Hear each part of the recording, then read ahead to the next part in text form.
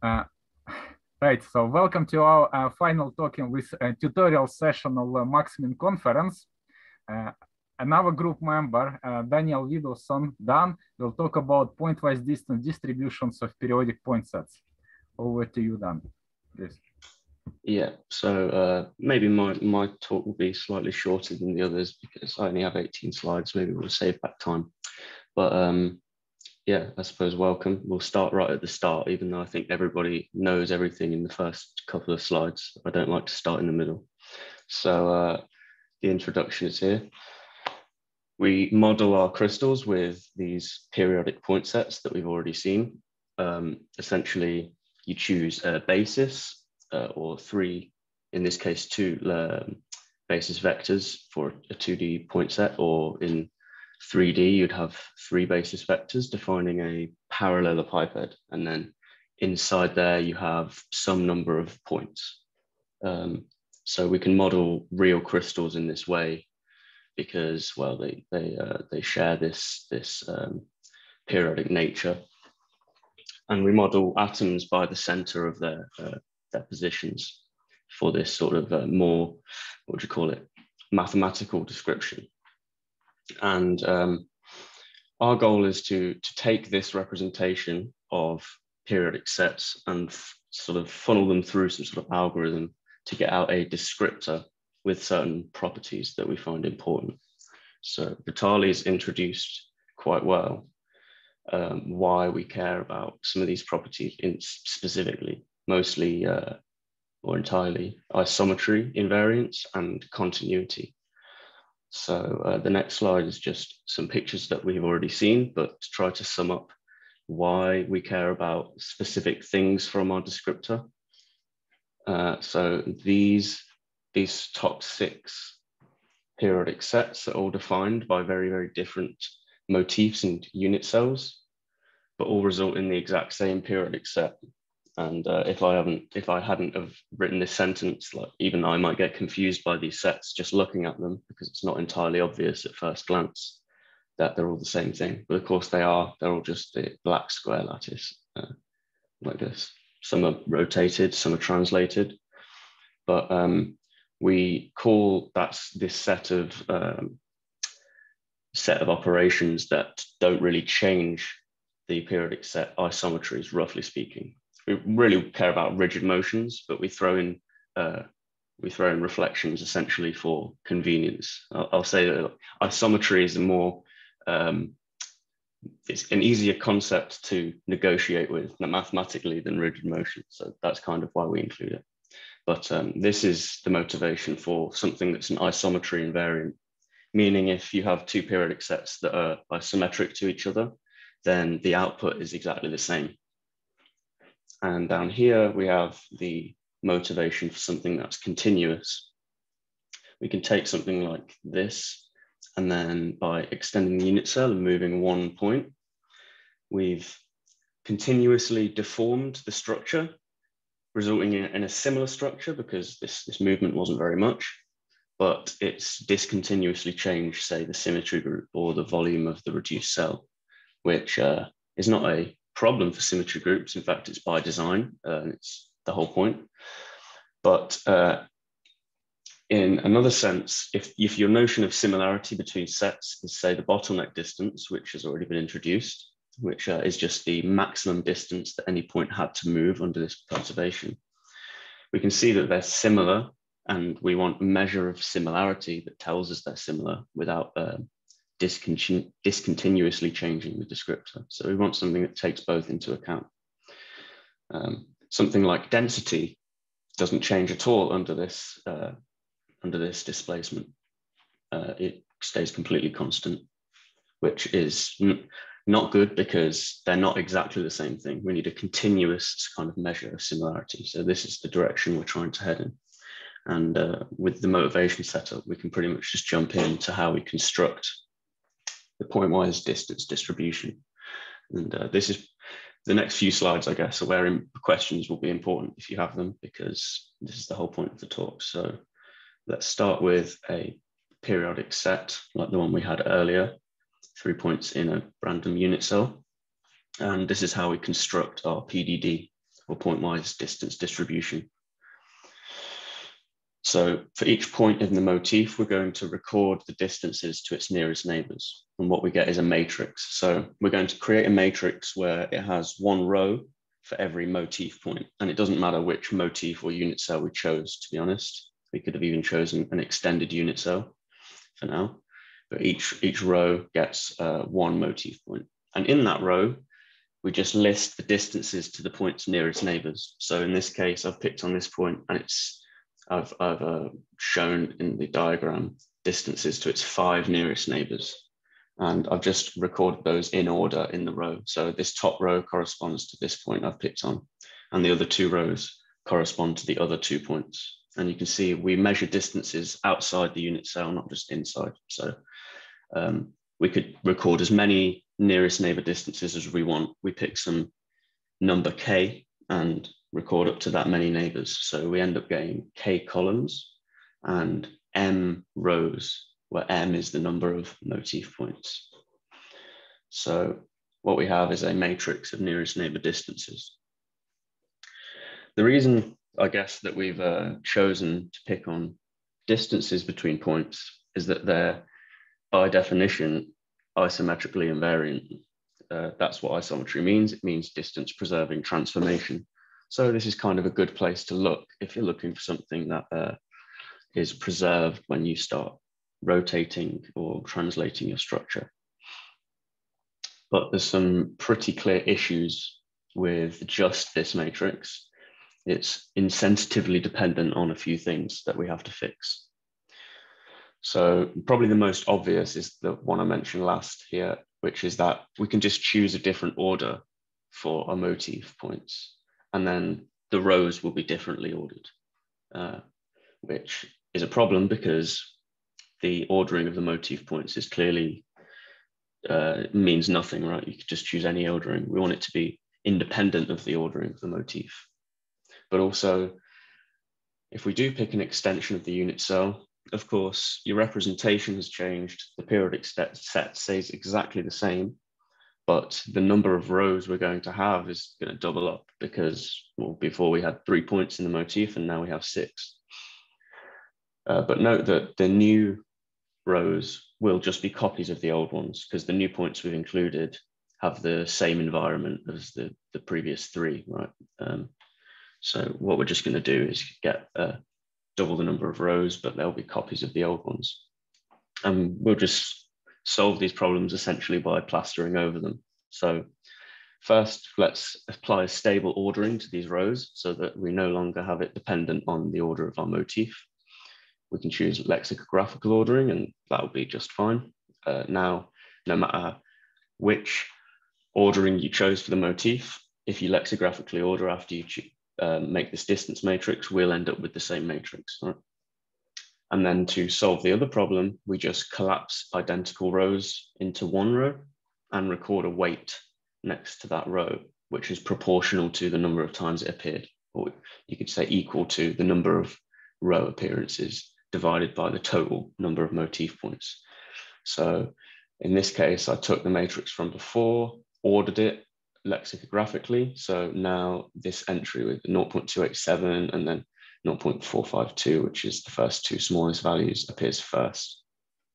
And then afterwards we collapse rows. In this case, there's no identical rows. The rows have to be completely identical to be collapsed. So since there are no identical rows, we don't collapse any rows actually. We just keep them as they are and give them each a weight of 1/3. And that is quite simply how we construct the pointwise distance distribution for a K. So we could have chosen any K, but this is for K equals 5. And that's how you construct it for any set. So there's 2 more examples on the next slide. If there are no questions, you may interrupt, by the way. Now would be a good time if I've glossed over anything that doesn't make sense or something. So here are 2 examples of pointwise distance distributions from some random sets I picked. So take this one up here. I create its PDD and I get 2 rows. That is, hopefully you understand that it would have had 3 rows and then I collapsed 2 of them because they were the same. And why were they the same? well, they were the same because this point right here, I don't know if you can see my cursor, hopefully you can. The point on the sort of lower left here and the point on the upper right are symmetrically equivalent. That's to say that if you were standing at one point and looked around you, and then you stood at the other point and looked around you, you wouldn't be able to tell the difference other than, you know, your orientation within the coordinate system. Isometrically and symmetrically, they look identical to stand at. And that's why if you look at their nearest neighbor distances, you get the exact same list, and hence they were collapsed into just one row. So we end up getting 2 rows in total, one with twice the weight. And you could probably tell by the numbers in the matrix what numbers I chose for these points, what coordinates they were. These form a little right angle triangle with side length 0.1, right? And this is √2 divided by 10. So that's the distance across from one point to the other in this little triangle. And then below it, there's a slightly more involved example. I've extended the unit cell and moved a point. So now the symmetry is broken. And that's represented by the fact that all the rows are here now. We haven't collapsed any of them because they've all got unique nearest neighbor distances. This last row corresponds to the perturbed point. You can tell that because all the others have a distance of 0.1 to some neighbor, and you can tell that should be the case for all of them except for this one. So that's how we construct a pointwise distance distribution. But importantly, what are its properties that we know about, and how do we compare these things? Because they're kind of useless if we can't use them to take a set and another set and compare them. That is the whole point. So I'm going to just go through a list of properties of this PDD. The first 2 points should hopefully be fairly obvious given the setup. It would be kind of disappointing if it didn't fulfill these conditions. So any 2 periodic sets that are isometric certainly have the exact same PDD, which is one of our goals, and that was by construction, so that's good. And once in the next few slides, I introduce a proper way to compare PDDs, i.e. a metric with PDDs. They're continuous when you perturb points in the bottleneck distance, that is, which I have a slide briefly with the equation on, but yeah. The third point, in fact, I'll come back to this point. The last point here is that it ended up being such that PDDs are very fast for computation and comparison, which is quite nice. Of course, once you compute a PDD, you can just store it. You have this kind of arbitrary decision on K, but nicely. What's nice is that you can increase K and it doesn't change the previous values. So generally you compute a PDD and store it, and then you never need to compute it again. And it doesn't take very long to compute them or to compare 2 PDDs at all. You can, I mean, relatively speaking, there's, you know, it doesn't take very long to compare 2 densities, relatively speaking to everything else. But compared to, say, RMSD, we have a significant advantage on speed, which is quite nice. And as for this third point about completeness and reconstructability, so what we know is that for most could be said to be in a mathematical sense, most sets are reconstructible from their PDD in 2 dimensions, up to isometry, of course. And this class of sets, distance generic, comprises most in that I think the periodic sets that are not distance generic will make up like a measure 0 part of the space, meaning that if you have a set that's not distance generic, it's only an arbitrarily small perturbation away from being distance generic. So basically, completeness does cover the whole space except for these degenerate cases.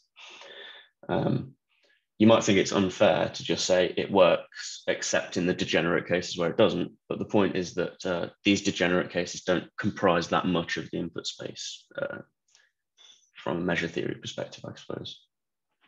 In 3 dimensions, which is the one we care about, we can reconstruct given 6 conorms, which are scalar products of the basis vectors, which is something we were looking at just a minute ago. This is somewhat unfortunate, except it seems as if the PDD is practically speaking able to distinguish most crystals. And on top of this, although I don't introduce it here, maybe I should have, we're working on higher order PDDs, which essentially think of it as a similar procedure to what we did above to construct the PDDs, except we include a fair bit more relative information about distances between points. Instead of having one row for each motif point, we have one row for each pair of motif points. And we can, basically the PDD ends up containing a fair bit more information about how points are distributed. And it's our, I believe it's our conjecture that will be complete in the distance generic sense. But for now, in 3 dimensions, you need this additional information of these 6 conorms of the lattice to reconstruct.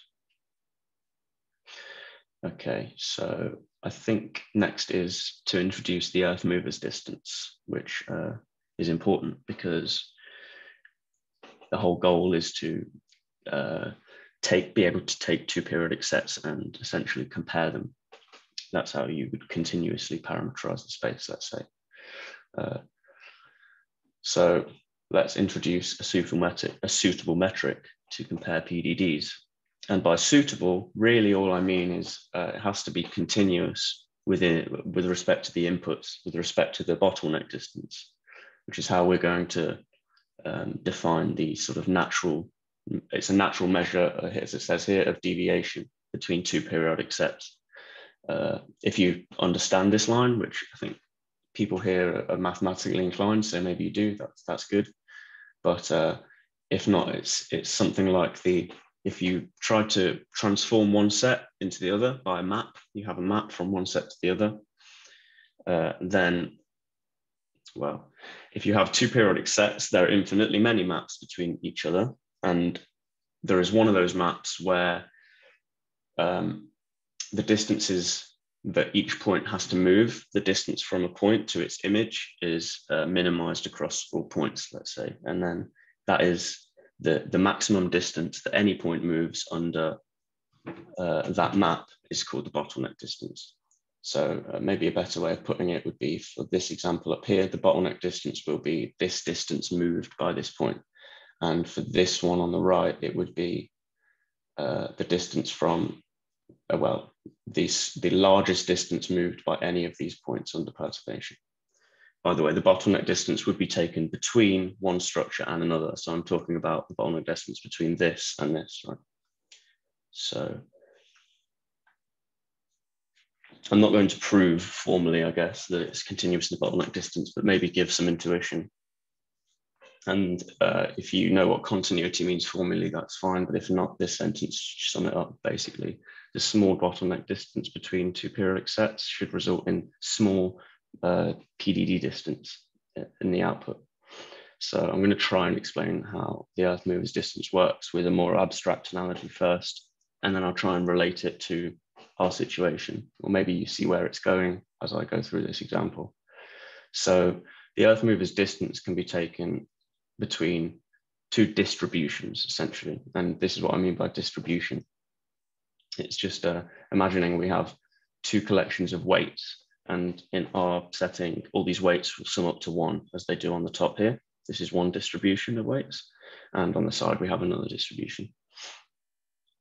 How I'm going to ask people to imagine this, if they don't like the abstract version, is with the Earth mover's analogy. So how I like to describe it in my head is we have piles of earth here on the top, some with more than others. This has 4/9 of earth, and this has 1/9 of the earth.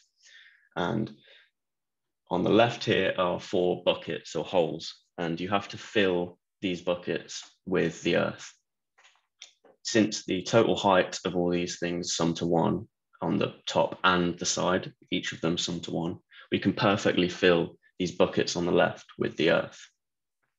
But there's a catch that makes this into an actual mathematical problem, and that's that there's a cost from moving any earth from any pile to any bucket.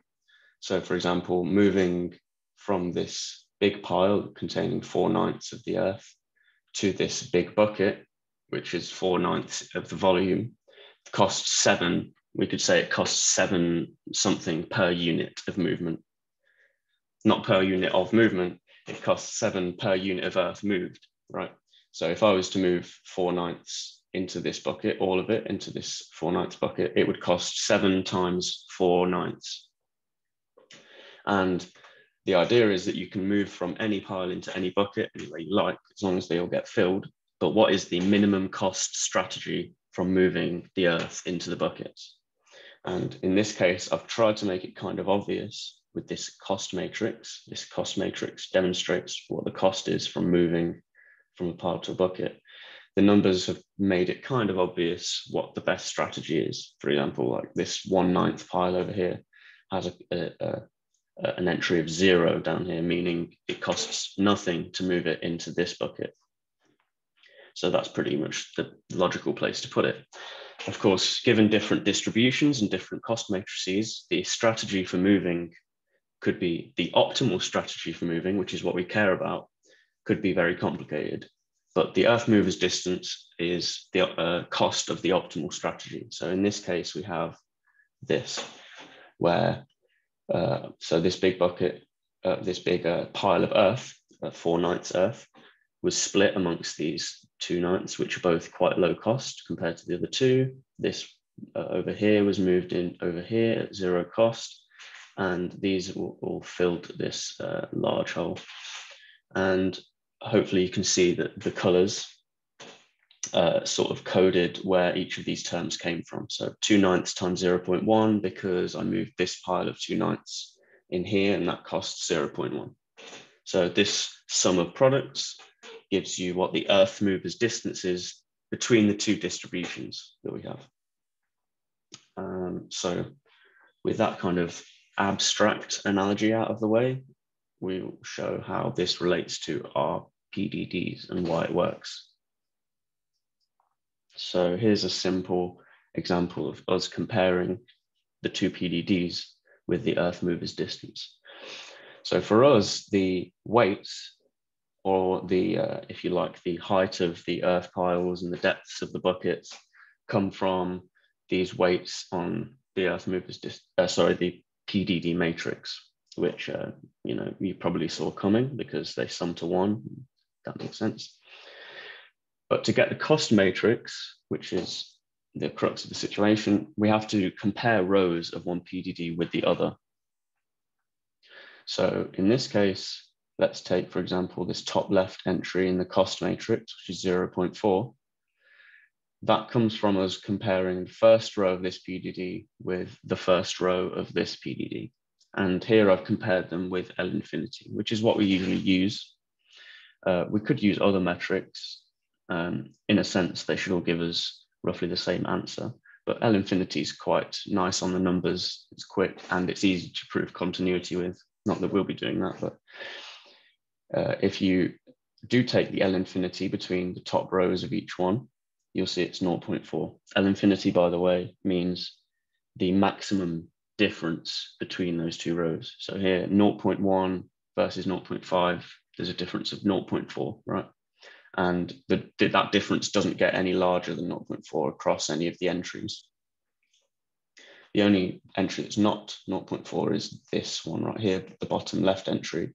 And that comes from comparing the first row of this bottom PDD with the second row of this top PDD here.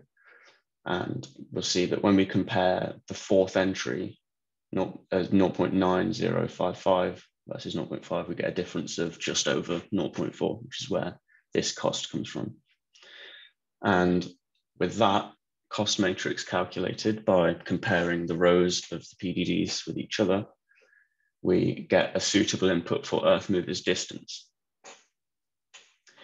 In this case, the two sets are what I'd call not very similar, and the cost matrix is not very interesting or enlightening, which is why I have the next example, which should hopefully be a bit better. So what happens when we actually have a match, let's say, in a simple example? This one is a little bit more involved. So these two sets on the left, we're now in 3D, which it doesn't really matter. These things work in n dimensions. But these two things on the left might look almost the same, and they are almost the same, but they're not the same. I just took a random collection of points, and then to get the other one, I perturbed each point by a small amount. And we get these two PDDs as a result. But the point is that each row in this top PDD is going to correspond quite strongly to some row in the other PDD. And the reason for that is we didn't change the periodic set very much. And so its first four nearest neighbors, have similar distances. You can tell which point up here was supposed to correspond to which point down here just by looking at their nearest neighbor distances, comparing the vectors, and you get a smaller number than comparing it to any of the others. And that's represented in our cost matrix over here. So we have three very small entries on the diagonal, and all the other entries, relatively speaking, are much bigger. So it's pretty obvious what the minimum cost strategy will be. It's going to tell us to take this row and move it into this row, right? And it's going to tell us to take this and transport it into this, and so on. So the Earth mover's distance is essentially finding the optimal strategy for pairing up rows with each other. And it does it all proportionally with the weights as well. So this takes into account the fact that you may have had multiple atoms in the motif which got collapsed because we doubled up their weights, or at least gave them proportional weights. The Earth mover's distance just takes care of it. And notice that this Earth mover's distance we've got here is significantly smaller than the one before, 0.4 down to 0.03. And that is because these are very, very similar sets. Note, by the way, the unit of this will be, well, if you're talking about crystals, it will be in angstroms, but it will be in whatever unit you choose for these entries, right? So up here, if we have a unit 1 across the, this is a simple unit cubic lattice here, then this, the unit of this will be proportional to that, roughly speaking. So that's what the units of these are. And you can see that, roughly speaking, the Earth mover's distance has managed to tell that these are similar sets by comparing the nearest neighbor distance lists of all the points. Okay, so I think now we move to some of the results that we've managed to obtain because of our PDDs. So PDDs are relatively fast, which means we can take quite large data sets and compare them pairwise even if we want to, and see what sort of additional structure we can find or prove its worth by taking a single crystal and seeing if we can find, say, if we have a set of, I don't know, 6,000 crystals and we have one crystal from it, which crystals are similar to this one? Can we find them quickly or not? And hopefully the PDD can help, right? So this has been our dummy test data set for a long time now, because it's quite large, somewhat homogeneous. If you want an inhomogeneous set, you could just use a big subset of the CSD, which is what we have been doing. But this is quite good to see if we can tell the difference between genuinely different polymorphs, but with the same constructed from the same molecule in one energy landscape. So this T2 data set that's been mentioned earlier came from one big simulation, which was intended to predict some new crystal structures. And out of 6,000 that were outputted by this algorithm, only 5 were actually synthesizable. But it turned out in this set of 6,000 that these synthesizable structures were repeated several times. And that wasn't so easy to see before because nobody wants to manually pass 6,000 crystals, and tools like RMSD are way too slow to do it pairwise. So I think we've managed to, okay, well, we can first talk about this, say, how PDD compares to a measure like density. So this is a portion of the what is called the energy density landscape. On the left, we saw this up here. It is just a strip of it from 1.2 to 1.25. And I've labeled some structures that lie at the bottom of this landscape. The point of this is the following. It's that take 5924 and 5916. If you open these two beside each other in Mercury, they look like the exact same thing, which is that's what they are. They're the same crystal, they're the same polymorph, but they're of course not literally identical, which is why they are separated on the density landscape and on the energy landscape. So there's a difference in energy and a difference in density, but if you look at them, they're the same crystal. And their difference in density is enough so that other crystals, which are genuinely different, happen to lie in between them. And this is just because density is a single number. It's no hate on density, it's only one number. So if you try and describe a lot of crystals with it, you'll just get that some collapse on top of each other despite being different crystals. So on the right is trying to show you how our PDD has separated out crystals by whether they're actually similar or genuinely different. What we've got is a minimum spanning tree. So briefly, the minimum spanning tree, each node will be one crystal, and we can draw an edge from any crystal to any other and give it a weight equal to the PDD distance, because we can compare any two crystals. But the minimum spanning tree will take that complete graph and keep only the smallest edges, essentially. It gets rid of all cycles. It's basically, keeps only the edges, which will keep all the nodes connected, but have no cycles. And it minimizes the total edge lengths everywhere. So the idea is that if two crystals are close, they should end up close to each other on the tree, because if they are close, they'll have a small PDD distance, or they'll have a small Earth movers distance. And that's exactly what's happened. So this little cluster up here, 5916 through to 5924, all appear right next to each other. And there's a good reason for that. The IDs of these crystals probably give away that they're the same thing. And similarly, well, importantly, these four things, although they are the same crystal, essentially, not identical, but similar, they are spread across this density landscape, which the density difference is not huge in actual real terms, but it's enough to make it just get all muddled up with all the other structures in this density strip. But for us, 14 and 15 down here have formed their own little area, as have these ones far away from each other. So we've actually, hopefully, in this case, we have managed to separate out the actually genuinely different structures from each other. This red dot, by the way, is the experimentally synthesized structure, and its closest match was 14 and 15. So it has correctly identified the closest simulated matches to the real crystal that was actually synthesized and measured. So we don't have to stop here. This is just a portion of T2 as a minimum spanning tree, because it demonstrates the difference between a density measure and our PDD to measure distances between periodic sets.